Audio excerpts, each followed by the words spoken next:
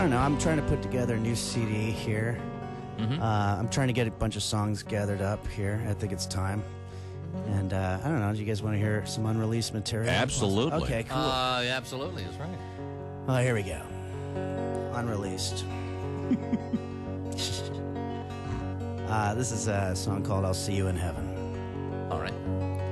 Well, I was 21 years old when I married my sweetheart, and we swore that we would love each other until forevermore. We lived happily together on a farm by the hillside, and each day was better than the one before. Well, except of course for this one day when she was tilling out in the field and she fell off her tractor and got run over by a bush hog. And I'll never forget, as I held her in my arms, the last words that she said to me. She said, "Baby, I'm gonna wait for you in heaven." Well, a couple days went by, and eventually I just got over it, and I started hanging out with some 21-year-old beach bunny. We moved out to California and bought a house on the shore, and each day was pleasant as can be. Well, except of course for this one day when she was shredding out on the point break and she slashed up on a rip curl and got yanked out to sea. And when I was sitting on my beach blanket, I'll never forget the last words that she shouted across to me.